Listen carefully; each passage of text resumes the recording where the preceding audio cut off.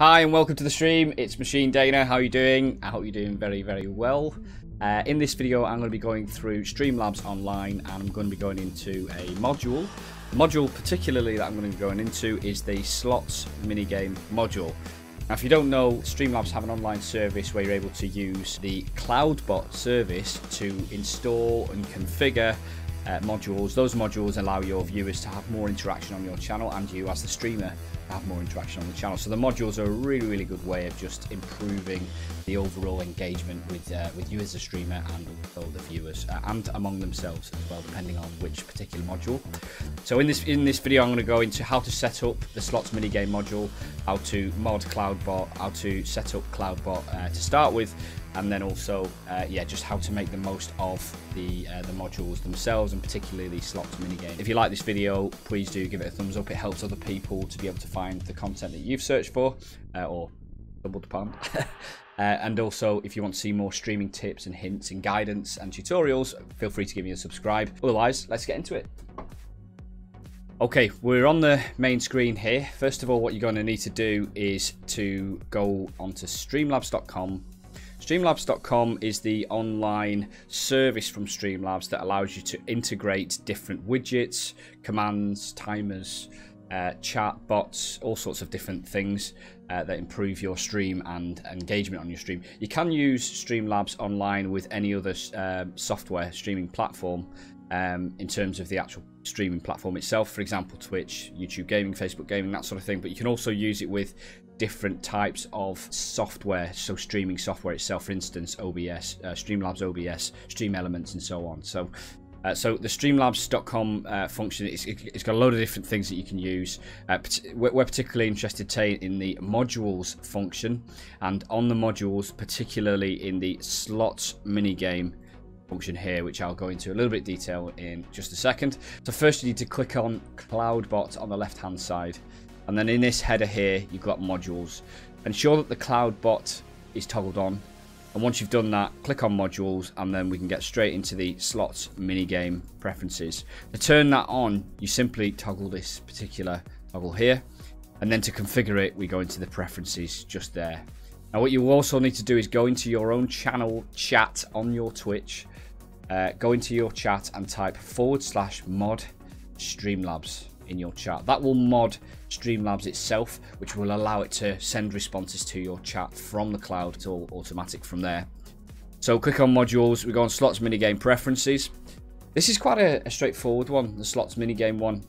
It's a nice one. It allows the users of your channel to use their loyalty points, which I'll go into briefly in a second, to use those to essentially gamble an amount on like a slot machine type function, and they can either lose that money or they can win the money. Of course, it's not actually money, it's just the loyalty points, and the loyalty points are gained in various other ways. So this particular, not all of these modules that you see here do interact with the loyalty system. Most of them do, but not all of them. The slots minigame itself definitely does interact with the loyalty store, and we'll go into the settings in just a second. I do have another video about setting up the loyalty store, so if you're interested in that video, I'll link it in the description below. But very, very briefly, you're able to see what users, what points that your users have, how many hours they've watched, and of course, set the settings for your loyalty store as well, including how you pay out, how many intervals you pay out. So every 5 minutes I give 1 point to users, and if they're actively chatting, I give them another 2 points to my users, and then they get points for like following and subscribing and that sort of thing. So, and also just ensuring it's enabled. So that's the loyalty store. Once that is enabled, anything that relies on loyalty points will work, but you just have to bear in mind that it won't work straight away because the loyalty has to accumulate. But what you can do is you can click into a user. I can edit that user and give him extra points just by amending this amount here as the streamer. You do need to have the loyalty points in place.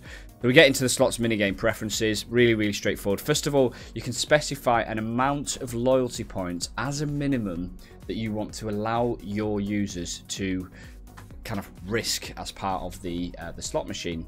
So all this does is it just helps to reduce spam on your channel. You don't want people coming to your channel and only using the slots minigame or any other modules.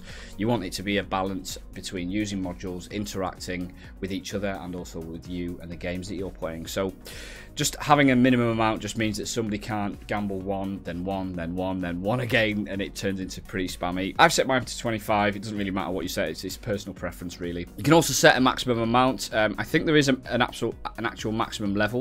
I'm just going to set this. Yeah, there you go. The maximum amount actually is 100,000 as per the Streamlabs restrictions. I can then save those settings, and they will literally save. You'll get a confirmation in the top right corner here. So that's the general settings of the loyalty point system for the slots minigame module. Then we get into the actual combos themselves. So what these are the different emotes that will reveal after you have done the command in chat, or your users have done the command in chat as part of the slots. And it literally works like a slot machine. I think there's 3 emotes that will appear like ding, ding, ding, like that. It doesn't make the sound effects. It's just literally a chat that appears, but you get the picture. And you can choose which emotes you want to be as part of that. So you can remove them and only have a small number, you know, like lucky 7s or something like that. Or you can have a really big number or somewhere in between. Some of them, by standard, I think there's like 8 or 9 of them that are already there. I've just added a few of my extra custom emotes in here, simply by clicking on add emote and pasting in the emote name in there, like that. But you can also bin the ones that you've already got as well. So just to demonstrate that, I can remove one and then add it again, just like that. Then you've got emotes. So that's the emotes themselves. You're setting what emotes are available for the slot machine in that area. And then you've got the combos themselves. So the combos themselves work off the information you used in your emotes. So you can't add combos for emotes that do not exist in this list here. The tooltip here is this is where you set up your emote combos and the reward multipliers. So the combinations of the slot machine, and then also what multiplier the user will get from that. Now you can add brand new combos, and I'll go through that in a second.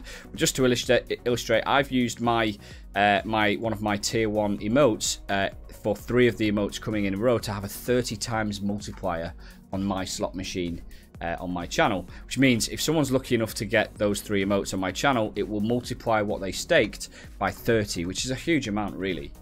So, but I can edit this. I can say, okay, actually, no, I want it to be 25 and save, or I can change the third emote to a different emote if I want to, and do stuff like that as well. So there's a PogChamps one. There's different tier emotes that I've got as well. So I've got one that's the same emote there, the same emote, but then with a cheers icon next to it, which I'll demonstrate in a second, with a 10. So the reward multiplier there is a little bit lower, but it's still quite a high multiplier. And then you can have some here that G-baited. I think the G-baited one's quite a funny one to set as a 0 multiplier, so you lose your money, which might make people think that they've won when actually they just lose. You got Kappa, a load of ones that are here, the Mercy Wings by standard. That gives you an idea of what the actual slots look like in terms of configuring them.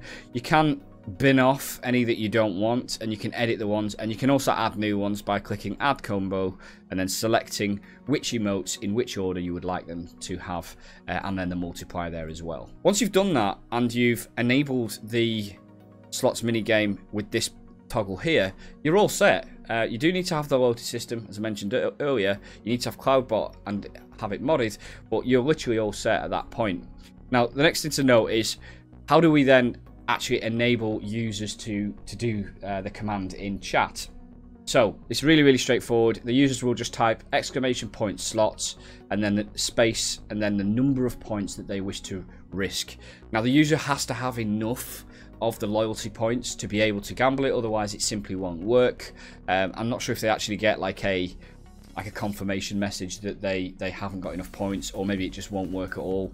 The different modules tend to work in different ways. Sometimes they will give a confirmation and sometimes they won't. It's a bit inconsistent, but that's a Streamlabs issue, really. Final thing I'm just going to do here is, in the command section, you can look at your default commands in the commands toggle here.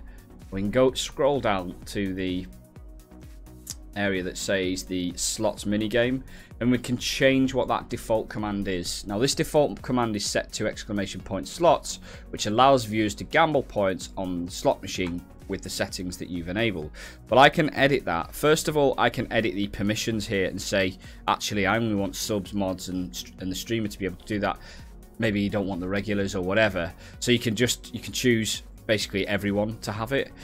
You can then have it so that the replies are in chat, so everyone can see the response, or it whispers it to the person. But you can also then customize the win response message and the lose response message. So I can go, okay, and that's a variable which pulls in the username of the user. You got X amount of emotes, so that will then give the emote combination. And won an amount, and that's the amount that they won, which is the multiplier. And then it will pull in the loyalty points name that you can set.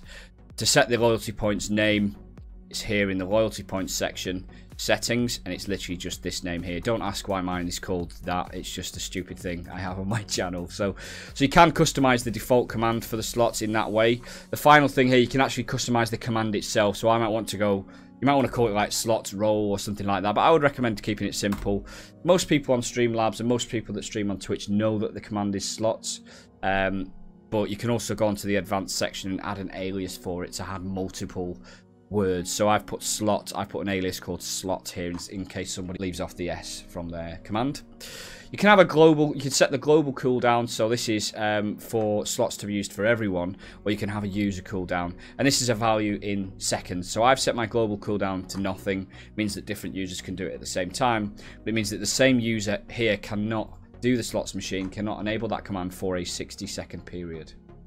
So they're just all the different settings, and we're now in a position where we can actually test this now. So assuming I've got enough loyalty points, I'm just going to search for myself, Machine Dana.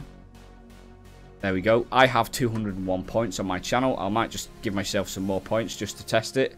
Let's say 501 instead. So I know I've now got enough points because the minimum is 25 loyalty points to use on the slots mini game. So there you go. What we now need to do is go into the chat. This is my Twitch stream here. You can do it on Facebook Gaming. You can do it on YouTube Gaming as well. As a user, as a viewer, I would simply type ! slots in the corner with a space and then an amount. So let's try 50.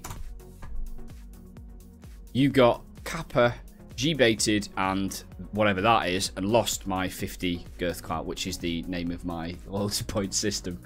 So that works. Now, just very quickly to demonstrate the cooldown, I'm going to go again, slots 100, and then enter. It's not going to let me do it because there's a 60-second cooldown. So there you have it. Hopefully I've given you some nice ideas on how you can integrate the slots minigame module or any modules and loyalty point system on your stream. And you don't even have to be a Streamlabs software, a Streamlabs OBS software user to do that. You just need to use the streamlabs.com.